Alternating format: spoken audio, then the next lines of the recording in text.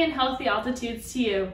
My name is Alex Burgess. I'm a registered dietitian, and today I'm here to share another nutritious and delicious recipe with you. So today we're making a really easy to make, versatile recipe for a basic balsamic marinade. I'm really excited to share some cool tips and tricks to make this recipe even quicker to make, and it's just a really great thing to have on hand. So why don't you continue watching and I'll show you how to whip it up really quick. Alright, so here we are. We've got all of our ingredients ready to go. So really this recipe is super easy to make because one, it takes very little time, but two, there's only 5 ingredients in it. So we've got some olive oil, some balsamic vinegar, Dijon mustard, as well as some fresh herbs, and then garlic cloves. That's all you need to make this quick recipe, but it can be used as a marinade for meat such as chicken or beef, even fish or vegetables if you want to do that. But it can also be used as a dressing, so that's what makes it really versatile. It has plenty of uses, and it's a great thing to have on hand, especially if you like to meal prep for the week, because again, it can be used to marinate a recipe one night, or if you need a quick lunch, you have some of that on hand, as long as you haven't already put it on the meat, and you can use that as a dressing for your salad for lunch. So let's go ahead and get going with it. I'm gonna make it in one go, and just show you how quick and easy it is to make. So first I like to begin by prepping the ingredients that need to be chopped, just have those ready to go. So I'm gonna start with my garlic.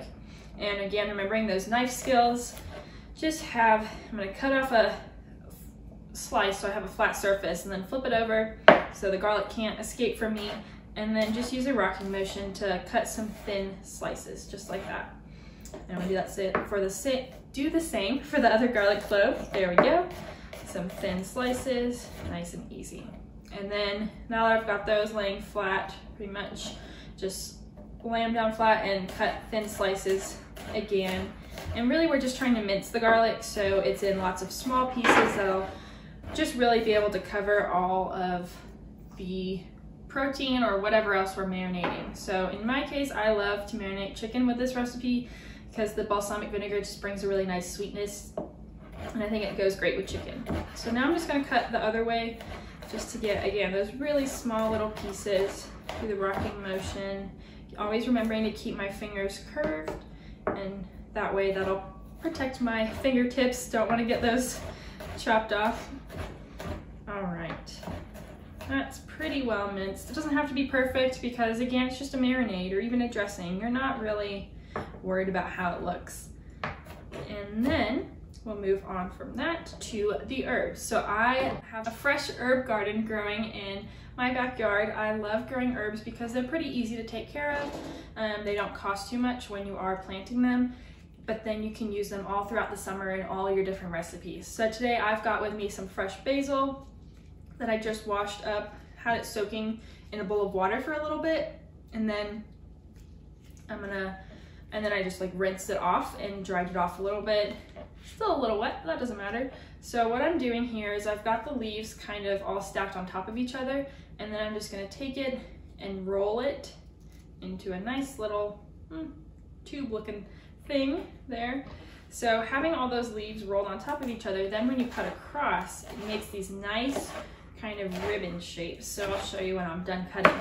But basically this type of cut or knife cut is called chiffonade. So for those of you interested, you can use a fancy word when you're cooking next time and say I'm chiffonading the basil. So as you can see, it kind of makes these nice thin ribbons that look great, like if you're putting them on a margarita pizza or anything else, maybe at the top of a pasta dish, they look very pretty.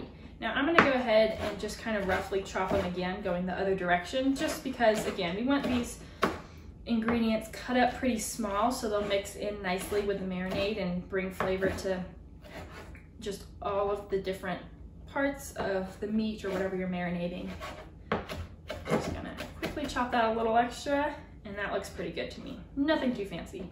And then with the oregano, any kind of herb that grows on a stem like this, if you hold it at the top and kind of grab on lightly with your fingers and then pull down, that's a great way to separate the leaves quickly from the stem. So I've got those leaves, and then you might have to pick off just the top bit a little bit, but there you go. You don't want the stem just because it's really thick and not fun to eat. And then I'm gonna go ahead and do that again with the other stem. And so altogether, I'm probably gonna have about 3 tablespoons of fresh herbs chopped up. And I'm just gonna do the same kind of rocking motion for this oregano. You can also use dried herbs if you want. You know, it's not all the time that we have fresh herbs on hand, especially if it's in the winter and you don't have a nice little garden growing outside. So you can go ahead and use dried herbs as well. Just know that they'll be a little more potent, so you want to use less overall. So again, I've got about probably 3 tablespoons of fresh herbs here, but if I were to use dried oregano and dried basil, I would only use about a tablespoon total in the marinade. So perfect, we've got that stuff cut up, that's ready to go. Next up, I'm gonna measure out my olive oil. So we're gonna use about a third, oh, that's the vinegar. We're gonna use about a third of a cup of the olive oil. I'm gonna go ahead and measure it out here. It doesn't have to be perfect, you know, again, it's just a marinade, but I love to use extra virgin olive oil because it brings really great flavor to the marinade. You can use other oils like canola oil, that's pretty common and inexpensive. It probably just won't taste as great, but you'll get a lot of flavors from the other ingredients, so you don't have to worry. Another great option is avocado oil, or really just any kind of oil you have on hand, but it's really a key ingredient to the marinade.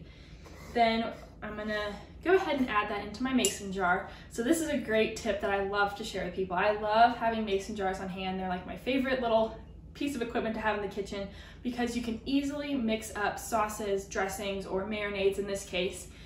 And they even have little numbers on the side sometimes, so you can see, like up here, this is a cup, so you can even use them for measuring. And then once you close the lid, you can shake up that sauce really quick, or that marinade, and it'll all come together super fast. You don't have to worry about putting it in different bowls and having all these dishes. You just shake it up in here, and then it's already in the storage container as well, so you can throw it in the fridge and you're good to go. So today I'm going to be making this marinade in my little nifty mason jar, a very versatile tool. So I've got about a third of a cup in there, maybe a little extra olive oil won't hurt. Again, olive oil is heart healthy. It has lots of monounsaturated fats. If you haven't checked out our other videos, I've definitely talked about that in the kale chips recipe video. So go ahead and check that out when you're done watching this. But monounsaturated fats are those types of fats that are just really good for our heart. So we love olive oil here in this kitchen. Next up, now I'll use the balsamic vinegar. So I'm only gonna use about 2 tablespoons of vinegar. When you're making a marinade, I was doing some research, and usually what I saw is that you want a ratio of 3 parts oil to 1 part acid. So this balsamic vinegar is our acid today. Any kind of vinegar is a great option. They're all gonna be acidic, but I do like balsamic vinegar because it has a little bit of sweetness as well, so it just tastes really great. But yeah, so using a third to a half a cup of olive oil and then 2 tablespoons of this vinegar, that's gonna give us about that 3 to 1 ratio. Then I'm gonna use about a tablespoon of mustard, and I will admit I was making this recipe before, had to start all over because when I opened this, it exploded everywhere. But there we go, not as bad. So this one I'm gonna use about a tablespoon, if I can get it out. There's no need to really measure, but you want about a tablespoon just because this mustard is a key ingredient. It emulsifies the marinade. So what that means is it's gonna help bring together that olive oil and the vinegar. Normally when you put oil and then another liquid like water or vinegar in a container, they wanna separate, and you can kind of see that here. But once we all mix it together, that mustard will help emulsify the mixture and make sure that the olive oil and vinegar stay all mixed evenly together. Then all we've got left to do is throw in my fresh herbs and my garlic, dump that in there, do it over the cutting board to prevent a ton of messiness. And then the magic part comes next when we put on the lid and shake it up all together. Perfect, all right. That's pretty good, so I'm gonna get this on, and then all you have to do, make sure your lid's on tight. Don't want olive oil flying all over the place. But if you just shake it together, it mixes up super quick, super easy, and there you go. So I've got about a half cup of marinade here total. So that's gonna be enough to cover about a pound of chicken. And I will be using this for another recipe, so be on the lookout for that. But yeah, so I'm gonna use probably a cup for 2 pounds of chicken, or 1/2 cup, which is what this recipe makes for a pound of chicken. So just make note of that. But again, you can use it for any other kind of meat, pound of beef, or even just a good couple cups of vegetables. That'll be plenty of marinade for you. So I encourage you to try this recipe out, especially if you're planning on meal prepping for the next week. Just whip this up, throw it in the fridge. You've got a dressing, a marinade, all in one. And if you want to make the recipe at home, if you prefer to follow something that's printed or online, go ahead and check out healthyaltitudes.com. We've got this recipe on a nice page or PDF that you can download, and you can also read a little bit more about some additional nutritional info and fun tips and tricks on our blog posts. So check it out. Thanks so much. Bye.